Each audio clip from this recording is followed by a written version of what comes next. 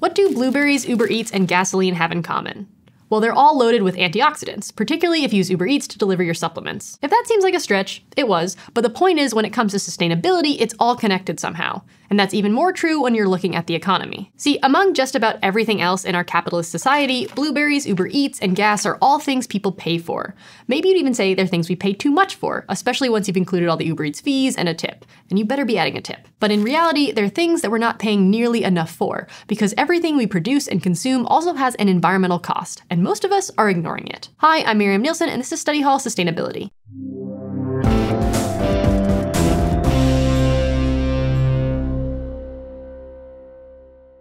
Here's the deal with the economy. It's the interconnected system of goods, services, producers, and consumers that creates wealth. And the science of modern-day economics helps us understand how goods and services like blueberries, Uber Eats, and gasoline are produced, distributed, and consumed. But economics doesn't account for everything in that process. Because according to traditional economics, something has value only if people are willing to pay for it.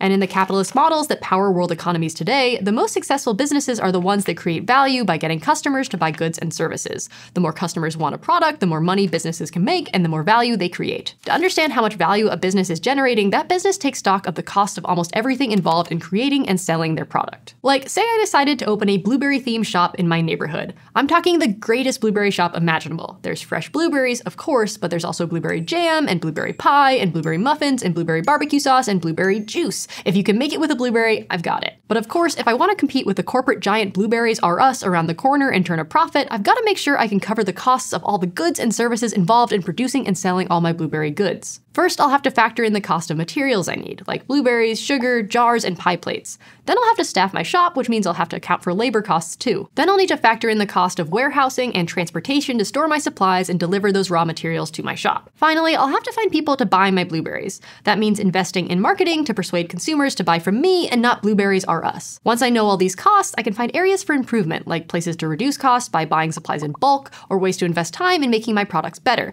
like experimenting with new flavors. Blueberry ketchup, blueberry pickles, the possibilities are endless. If customers love what I'm making, they'll come back to buy more and tell their friends about the best blueberry joint on the block. When that happens, I'll start making a profit, and I'm doing my economic duty by creating value. Of course, I'm not the only one paying for all these things. My customers are too.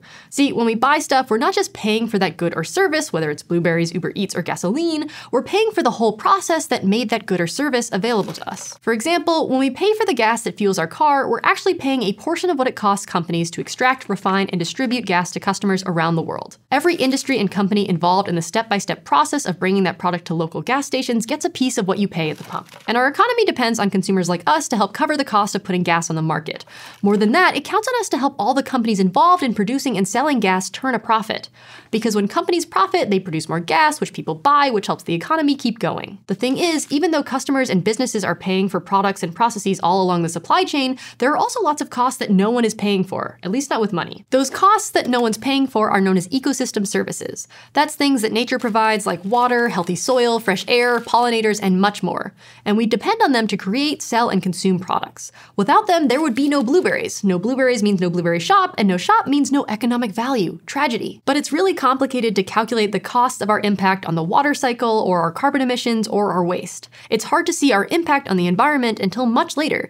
And it also, well, costs more, so most businesses just don't do it. The price you pay at the register usually doesn't cover the cost of these environmental consequences. And when producers don't include the price that nature pays, we get a false picture of what things really cost. But there is a cost, and when we put blinders on and ignore that, we're just kicking the can down the road. Eventually, we will pay that price. Whether that's losing our homes to disasters fueled by climate change, or seeing higher prices on all of our goods when we've used up the raw materials we need to produce them. So some economists argue that if we want to keep using nature's services to support a thriving economy, we have to figure out ways to assign value to the benefits nature gives us and factor them into business decisions. That's what sustainability economics is all about, finding ways to support long-term economic growth and responsibility without harming the environment. And the first step in doing that is to understand all the ways everything is connected and figure out all the environmental impacts that come with producing and consuming goods and services. One way to do that is figuring out how an economic activity positively or negatively impacts people who aren't directly involved in the activity itself.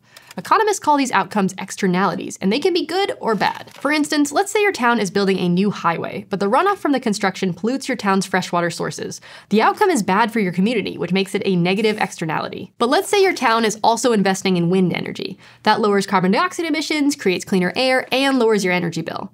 The outcome of this is good for people, so economists would label it a positive externality. And according to sustainability economists, placing a monetary value on both negative and positive externalities could impact how we use ecosystem services. Like, imagine you're using Uber Eats to get a blueberry pie from my shop to your apartment. And when you place your order, you can choose whether to have your pie delivered by bicycle or a car. The bike delivery is going to have more positive externalities. Less traffic on city streets makes commuting safer, and fewer cars means less pollution. You live pretty far from my shop though, so if you choose the car delivery, you'll probably get your pie a lot faster.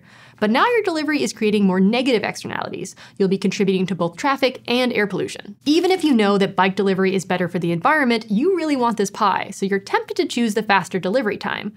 But what if having your pie delivered by car were a lot more expensive to account for those negative externalities? And say those costs went all the way up the chain. So not only are you paying more for your delivery, but the delivery driver is paying more for their gas, and Uber Eats is paying extra fees every time someone orders a car delivery. And the blueberry pie is more expensive because I'm paying more for the blueberries because the farmer is paying more for the water and the soil and the air to grow them. Well, nobody would be very happy about that. But factoring all the costs, including environmental ones, into the actual price of goods and services is known as true cost accounting.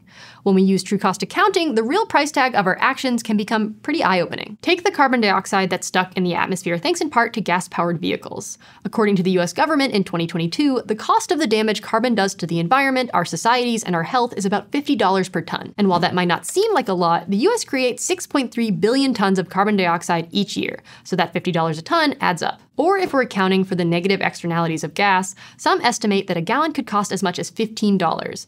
And paying $15 per gallon of gas sounds outrageous, but if we did, it would actually lead to a lot of savings. Because understanding the true cost of our goods and services could help people, businesses, and governments make different decisions. Like the pain of paying $15 a gallon for gas would make a lot of people more likely to walk or ride a bike. So it might be a fast way to encourage countries to invest in things like adding bike lanes and mass transit systems or incentivizing the switch to renewable energy. If that sounds unlikely, in some ways it's already happening. Except the idea isn't really that individuals and businesses are paying outrageous costs. Instead, this kind of change comes from the very top, through economic policies that promote the production and consumption of goods and services with the lowest environmental cost. That means taxes on processes and products that are bad for the environment and subsidies for the ones that are good for it. Sweden has been doing this since 1991. Their polluter pays principle puts the cost of carbon emissions on the shoulders of the folks who cause them. They tax fossil fuels according to how much carbon they emit when burned. So coal has the highest taxes, followed by heating oils and natural gas. Sweden's carbon tax generates revenue for its government, but it's also a cornerstone of Swedish climate policy. It provides incentives for individuals and businesses to reduce energy use, become more energy efficient, and switch to renewable energy. Since its rollout in 1991, Sweden's carbon tax has gradually increased, which has given households and businesses time to adapt. That's how Sweden reduced their emissions by over a third. And the increased revenue Sweden makes from taxing carbon also let them reduce other taxes, like income taxes. Even more importantly, taxing carbon didn't tank Sweden's economy, it helped it. Since 1991, Sweden's GDP has shot up by over 50%, partly because the carbon tax nudged investments towards other profitable technologies, like renewable energy. And Sweden isn't alone. Making polluters pay is becoming a more popular concept, including in the US, where the government taxes fossil fuel and chemical companies using the same idea. That money goes toward cleaning up really polluted sites that would otherwise wait years for help from the government because of the cost. Like I said before, it's all connected. Blueberries, Uber Eats, gasoline, individuals, businesses, governments, the environment, and the economy. And of course, the actions we take now are connected to the actions we've taken in the past and the actions we'll be able to take in the future. In our current system, no one can really afford to account for the environmental costs of our actions, products, and services, but we also can't afford not to. It's like how all those antioxidants in your blueberries, gasoline, and Uber Eats order are about limiting damage now to keep things running in the long term. With the right economic policies in place, we can limit the damage to the environment too. But doing that and avoiding a much more expensive future all starts with eating more blueberries and understanding the value of the environment. But really just eating more blueberries. If you're enjoying this series and are interested in taking the full study hall sustainability course and earning college credit from ASU, check out gostudyhall.com or click on the button to learn more. And if you want to help us out, give this video a like, comment if you like blueberries. I love low bush Maine blueberries, and smash that subscribe button. Thanks for watching. See you next time.